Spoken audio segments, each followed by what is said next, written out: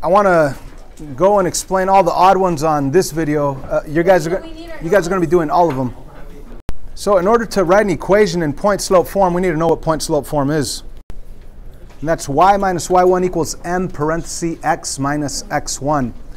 Now, the best way to use point-slope form is to rewrite what's in black. In other words, leave the y1 blank, the m blank, and the x1 blank. And then you could plug in your values. So let's look at number 1 right here. And let's rewrite it without the x1, y1, or the m. So we're going to write down the equation y minus y1, but I want to leave a blank spot, equals m. I want to put a blank spot there, then parenthesis x minus blank spot, and I close parenthesis. Now, of course, my x1 value and my y1 value come from the coordinate 2, 2. And the m value is obviously -3. So the m value always goes in front of x, which happens to be -3 right in front of those parentheses that have x in them. And the x and y values are 2 and 2. So you put a 2 for x and a 2 for y. And guess what? We are done. That's it. It's that easy. You just put it in. That's it. Now, that's your answer because it says write the equation in point-slope form. Now, if they were to say write it in slope-intercept form, then then you'd have to take this exact equation and get rid of the parentheses by distributing. You'd have to move the -2 over. That way you could get y by itself. Then it'll be in y equals mx plus b form. But right here they just say write it in point-slope form. So that's it. We're done. Like I said, we're going to be doing the odd ones on this video. I'll do the even ones on the next one with a different class. So right here, our x1, our y1 is right there. And our formula is y minus y1 equals m parenthesis x minus x1. Let me write that x1 in red. Okay, and it's as easy as taking your x1 and y1 and just plugging them in. The x goes right here, the y goes right there in red. Okay, and the m value of 0 goes right there. So when we plug in, we will have y minus blank spot equals blank spot parenthesis x minus blank spot close parenthesis. And when we plug in our y1 value, that would be what? 4. -4. And it's important that it already had the minus sign and that we actually plug in a -4. The m value is what? 0. Okay. And the x1 value is what?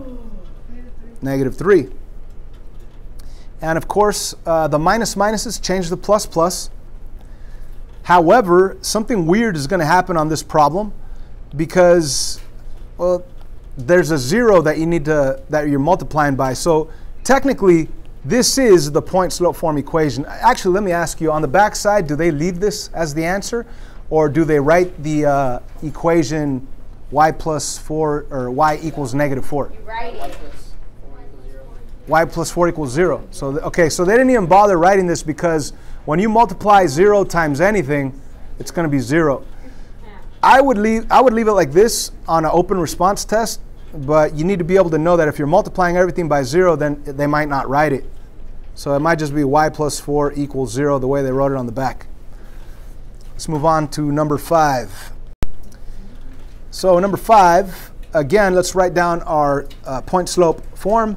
Y minus y1 equals m parenthesis x minus x1 close parenthesis. And when you do this, just rewrite everything but leave the blank spots for x1, y1, and m. So you're going to write y minus blank spot equals blank spot parenthesis x minus blank spot. So our y1 value is 5. So you put the 5 right there. Our m value is -2/5. So you put -2/5 in front of the parenthesis. And our x1 value is -8. And you're done. The only thing that you could do to make this look a little nicer is to change the minus to a plus. So you'd have y minus 5 equals -2/5 times x plus 8. And that should be on the back side on your answers. So when they give you a point and a slope, you just plug it in. The slope goes right there. The y value goes right there. The x value goes over here. And you're good to go. Unless you have a minus, then change that to plus. Let's jump to number 7. So number 7 it has different instructions. It says write an equation in standard form, and we all need to remember that ax plus by equals c is standard form, where we know that a is just a number, b is just a number, c is just a number. We do not want decimals or fractions. Okay, so what we're going to be doing on the second section is taking the equation and changing it to standard form that doesn't have decimals or fractions, that have the ax plus by equals c. So what form is this in right now, guys? This is point slope. It's not y equals mx plus b, right? It doesn't have y by itself. It's actually y minus y1 equals m parenthesis x minus x1. If I asked you, now they don't ask you to do this on the test, but if I told you, name me one coordinate that if I were to graph this line, name me a coordinate that the line would pass through, you should be able to look at this as your x1 value and this is your y1 value, but you have to think opposite because on the formula itself there's minuses. So if this is a minus 2, your x value is actually 2. This is a negative 11, your y value is actually 11. So this line right here crosses through the coordinate 2, 11. Okay? But they're not even asking us to do that. What they want us to do is to change it to standard form. Now standard form, as you could see, there are no parentheses in there. No parentheses in there. So we have parentheses right here. I need to get rid of parentheses. What do I do? How do I get rid of the parentheses? Multiply, distribute. 3 times x is 3x. 3 times negative 2 is negative 6. And of course, we're going to rewrite everything. The y minus 11. Now, for standard form, we don't want y by itself. We want x's and y's on this side and the number on this side. So I do not want a negative 11. So I want to get rid of that negative 11 by doing the opposite, which would be plus 11. That would cancel out plus 11. Now, don't make the mistake of leaving it like this because we're so used to writing it in slope-intercept form. That's slope-intercept form. But the instructions don't say write it in slope-intercept form. The instructions say write it in what? Standard form. Standard form. So I want my x's and y's on this side and just the number by itself on that side. So I need to get rid of that 3x by subtracting 3x and subtracting 3x. Now, I cannot do y take away 3x, so I'm just going to rewrite it. But I want my x term first. So that will be negative 3x with a positive y. Then the equal sign comes down, and then 5. Now, ladies and gentlemen, this is a standard form equation. However, if you check the back, it's not going to have it like this because on any test generator, for some reason, they don't want this a value being negative. So they actually multiply everything by negative 1. They change all the signs to make that a value positive. So the answer that you will see on the back will be a positive 3x minus a y equaling negative 5. Why? So to answer your question on the recording here, you asked why does the a value have to be positive? Because you always want it the most organized and the nicest, right? There will be times where you get a standard form equation, kind of like, let's say this. Let's say you had a standard form equation that was in 2x minus 4y equals 8. Even this one that has an a value that's positive, you would not see it like that on the multiple choice or on the answer selection. Why not? Because all of these guys are divisible by 2. So it's kind of like reducing. You'd have to divide everything by 2. And your answer would be x minus 2y equals 4. So they're always going to want to write the best looking equation, which would be this one right here, after dividing everything by 2 when it comes to standard form. It's kind of like having a fraction and reducing it. Let's jump to number 9. Where is number 9? It's over here. Okay, so it's in point slope form. I need to change this to standard form, and standard form does not have parentheses. So let's distribute 2 times x, 2x, 2 times 5, 10. I've gotten rid of the parentheses. I still have the equal sign, the 7, the plus, and the y. Now, if you get really good at this, you could do everything on one step. All right. Now, maybe I don't recommend it, but if you want to, you could try to do both steps in one. What do I mean by that? Let's get the x to the left side. So I would subtract 2x to get it to the left side, right? And we also need to get rid of that plus 7. So you could do minus 7 right off the bat, and what you do to one side, do to the other. So right there, I kind of did 2 steps in one. So my new standard form equation so far will be negative 2x with the positive y equaling 10 take away 7 is 3. If you do it the other way, you still should get to the same exact equation. Now, I still need to get that negative 2 to become a positive 2. So what do? Divide everything by negative 1 or multiply everything by negative 1. Or you could just say change all the signs. If you change all the signs, 2x minus y equals negative 3. And that's the standard form answer that you should see on the back for number 9. Okay. Now, I did do 2 steps in one right here. On the previous question, I did 1 step at a time. Like on number 7, you see right here, I could have added 11, and subtracted 3x and subtracted 3x, but I didn't do that. I did 1 step, rewrote it, and then I got rid of the 3x. So I hope that helps. Let's jump to number 11. Oh, it's already done for us. That was explained on the previous video. If you need it, watch it. Let's jump to number 13. Number 13, I want to change it to standard form. I don't want fractions or decimals. So we do have a decimal right here. If I don't want that decimal, what could I do? Okay, so first of all, standard form does not have parentheses and does not have fractions or decimals. So we need to get rid of the parentheses and the decimal. I'm going to choose to get rid of the decimal first. Does anybody know how to get rid of that 1.5? Multiply it by what? You multiply it by... Okay, let me ask you this, guys. Let's go over here to the side. What's 3 times 10? 30. And look at this. Get it? Okay. So what am I going to multiply everything by right here? Multiply by 10. Because if you multiply by 10, it'll make that decimal move over, right? Yeah. So let's multiply everything by 10. So put times 10 here, times 10 there, times 10 there. And I do not multiply on the inside of the parentheses. Okay. So if you multiply everything by 10, you're going to end up with 10y plus 40 equals what? 30. 15 times x plus 2.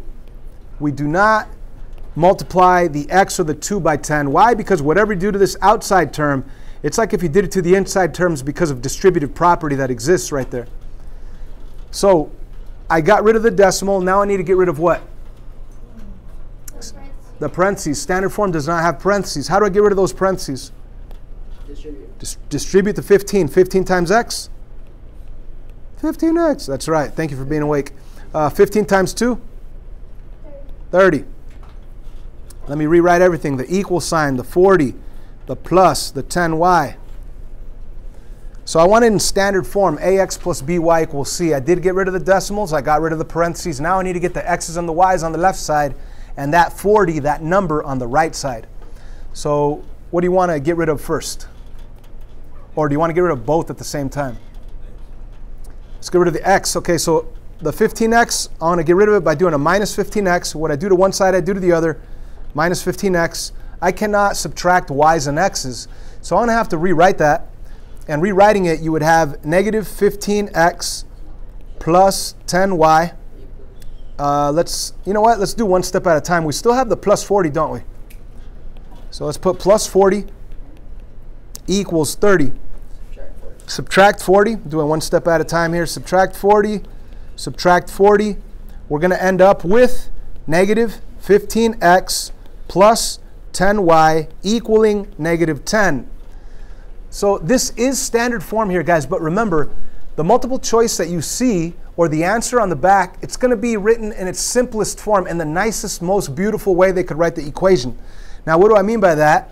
First of all, they're not going to have a negative as the a value. For some reason, they always want it to be positive. So you'd have to multiply everything by what? Negative 1 to change that negative 15 to a positive 15. Or simply just change all the signs. Look, 15 minus 10, 15x minus 10y equals positive 10. Are you with me? Yeah. And then, not only that, you're not going to see that answer in the back either, because all 3 terms, 15, 10, and 10, they're all divisible by what?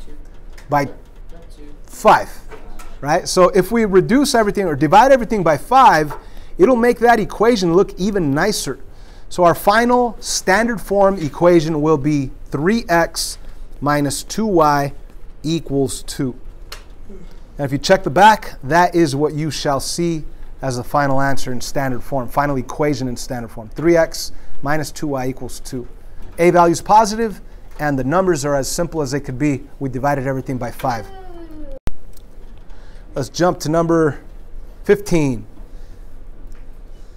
Another one with the decimal, and we know that standard form you don't want decimal, so what could I multiply everything by to get rid of the decimal? 10.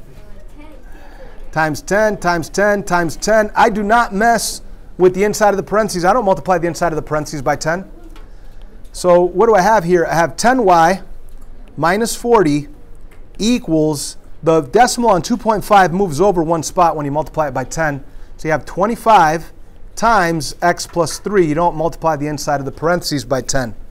Why don't you multiply the inside of the parentheses by 10? Because whatever you do to this outside term, we know that there's distributive property it's like if I did it to the inside terms. Okay, so we got rid of the decimal. Now for standard form, ax plus by equals c, you do not want parentheses. So what do we do to get rid of the parentheses? Distribute 25 times x, 25x. 25 times 3 is 75. Bring down the equal sign, bring down the minus 40, bring down the 10y. So now we need standard form ax plus by equals c. I need to get rid of the number, negative 40. So I'm going to do the opposite right there. I'm going to go plus 40. What I do to one side, I do to the other. My new equation will be 10y equals 25x plus 115, I believe. Now, I still need ax plus by on the left side. Right here, I just have 10y equals 25x. I want that 25x on the other side. So I'm going to have to subtract 25x and subtract 25x. And we know that we can't really subtract it, so we're just going to rewrite it. 25, actually negative 25x plus 10y equals 115. Now, let's say you did all this correct math and you got to that answer in standard form and you look for it on your multiple choice on the final exam and it's not there. What should you do? Multiply everything by negative 1, which is going to change all the signs, right? It's going to make it a positive 25x, a negative 10y, and a negative 115. Now, what if it's still not on the multiple choice? What else do you think they did? Divide everything by 5, right? Because 25 is divisible by 5, 10 is divisible by 5, and 115 is divisible by 5. So if you were to divide everything by 5, we're going to get this final answer. That's going to be 5x minus 2y equaling negative 115 divided by 5 is negative 23. So yeah, that's the correct answer that you should see on the back side of your homework here. 5x minus 2y equals negative 23. Let's move on to number 17. Now 17 is on the third part of our homework. And on the third part it says write each equation in slope-intercept form. We know that that's y equals mx plus b. And right here they give it to us in point-slope form, and we need to change it to y equals mx plus b. Now y equals mx plus b, it's okay to have fractions in that. It's not like standard form where you can't have decimals or fractions. But you don't have parentheses in y equals mx plus b. So let's get rid of those parentheses by doing what? Distribution. Negative 7 times x. That's negative 7x. Negative 7 times 1 is negative 7. Bring down the equal sign. Bring down the y, the plus, the 1.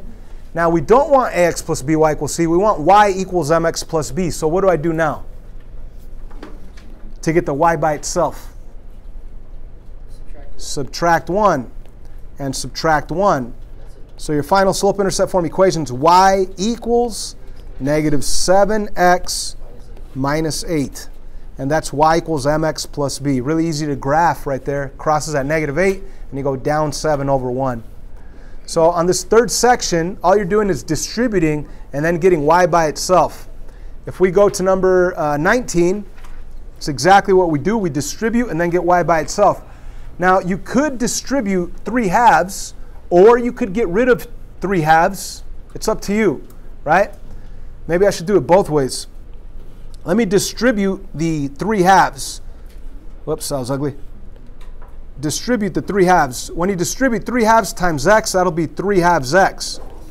When you distribute 3 halves times 4, bless you, it's a good idea to put the 4 over 1, and then you could actually multiply 3 times 4, that is 12, and 2 times 1, that is 2.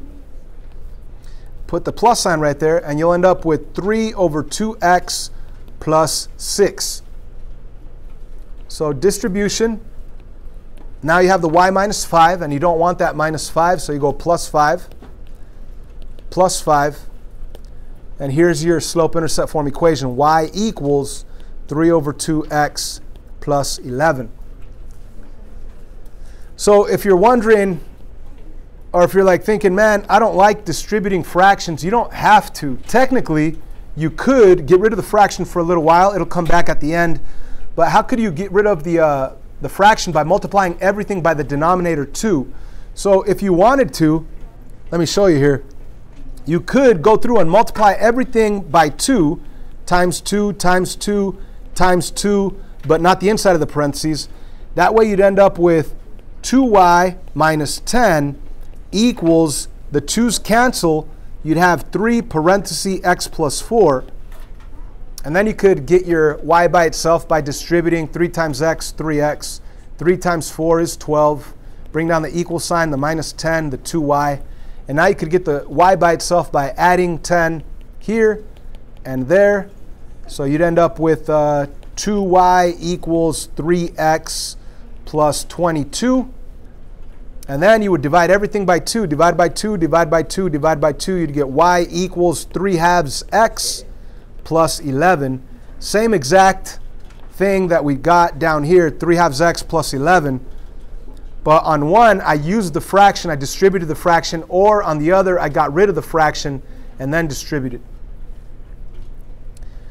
So let's jump to the next one. More than 20 minutes. So on number 21, it's in point-slope form. They want it in slope-intercept form. You could choose to distribute.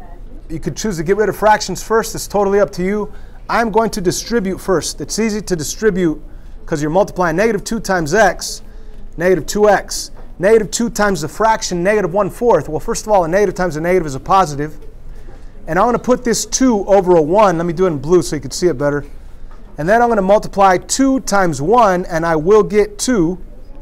And then I'm going to multiply 1 times 4, and I will get 4. And of course, 2 over 4, that could be reduced down to 1/2. So I really have y minus 2/3 equals negative 2x plus 1/2. Now I want to get y by itself. So I could add 2/3 and add 2/3. But in order to add fractions, you need a common denominator. And some people forget about that. So you might want to get rid of the fractions. You could get rid of the fraction 2/3 by multiplying everything by what? By 3 if you wanted to get rid of the 2/3, or you can multiply everything by 2 if you wanted to get rid of the 1/2, or if you want to get rid of both fractions at the same time, you can multiply everything by 6. Check it out. If I multiply this by 6, this by 6, this by 6, and the fraction by 6, it'll get rid of all fractions at the same time. I will have 6y, and 6 times 2 is 12, and 12 divided by 3 is 4, so 6y minus 4. And then 6 times negative 2x, that's going to be equals negative 12x. And 6 times 1 is 6, but then 6 divided by 2, that'll be a 3. So you got rid of both fractions by multiplying everything by the LCD 6. And now you could try to get y by itself by adding 4 to both sides, plus 4 there, plus 4 over here. Rewrite it. 6y equals negative 12x plus 7. Final step would be to divide by 6, divide by 6, divide by 6. So we end up with y equals negative 2x plus 7 over 6. And that is slope-intercept form. It's okay to have fractions in slope-intercept form. So this has been a very long video. I apologize. Those are all the odd questions that we're doing on this homework. You guys need to do all of them. So go back and do the even ones, and check your answers on the back side of your worksheet.